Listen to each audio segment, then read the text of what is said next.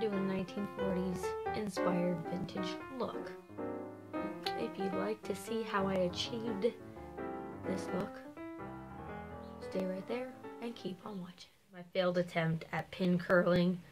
I don't know what I'm doing, and I'm not going to even pretend I know what I'm doing, but it might actually turn out okay. Pretty much I do my makeup similar to this all the time anyway, but I'm going to try to be as accurate as possible. It's inspired, keep in mind, so it's not going to be identical to that style. I've already done my foundation and my concealer, so the next thing I'm going to do is take my e.l.f. high definition powder, which I've had forever, dab it all over. I apologize if that's really loud, and I hope you can hear me, because that's a loud lawnmower. So just dabbing it in all over my face to set the foundation. The vintage looks were more on the matte side, not really so much dewy. So we're just going to kind of keep it really matte. Keep it simple, keep it matte.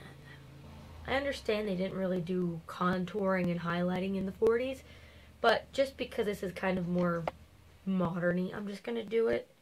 I have this in another video. I take my beige eyeshadow from Avon because it's matte. Now, in the 40s, it was a drastic change from the very thin 1930s eyebrows. I guess mine are kind of 40s styled. They're very unruly right now. But they were thicker towards the front and thin at the very ends. And they had a very defined arch. My eyebrow pencil in blonde. And I'm just going to fill in and define the brow. Take my brow kit from Avon, and I think this is soft brown.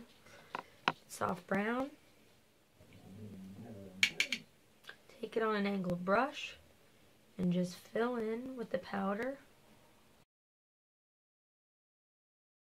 My Avon cream concealer, and this is the lightest shade. I believe it's fair. Take a concealer brush, and I'm gonna clean up those lines around the brow.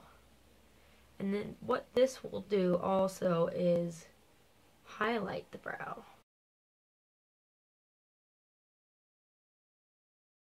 Beige Cosmetics Brow Gel, it's just clear. I think you can get these in colors, I'm not sure.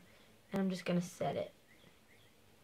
Now in the 40s, I think they used like Vaseline or some kind of cream to set their brows, so we're gonna do it this way. Down, I'm taking my vanilla shadow, and I'm gonna put that all over my lid. Beige with a pencil brush, and really define the crease. I'm going to blend that out.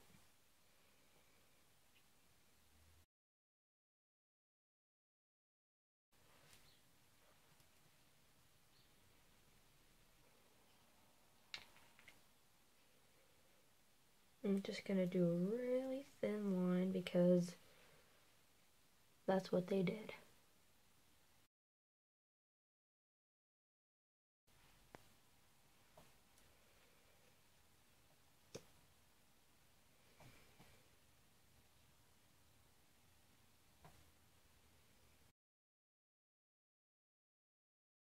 Glamorous blush palette from Beige Cosmetics with my Real Techniques blush brush, mixing this red with that pink and to make like a rosy vintage looking color. And all I'm going to do is do it in like a triangular shape, and it's going to create that old school flushed look. That's what you want to call it. A red brick glimmer stick. Gonna line my lips. And I'm gonna kind of overdraw my Cupid's bow a little bit. Start by taking an ultra color lipstick in Scarlet Siren with my lip brush. And kind of outline so I can have a clean edge.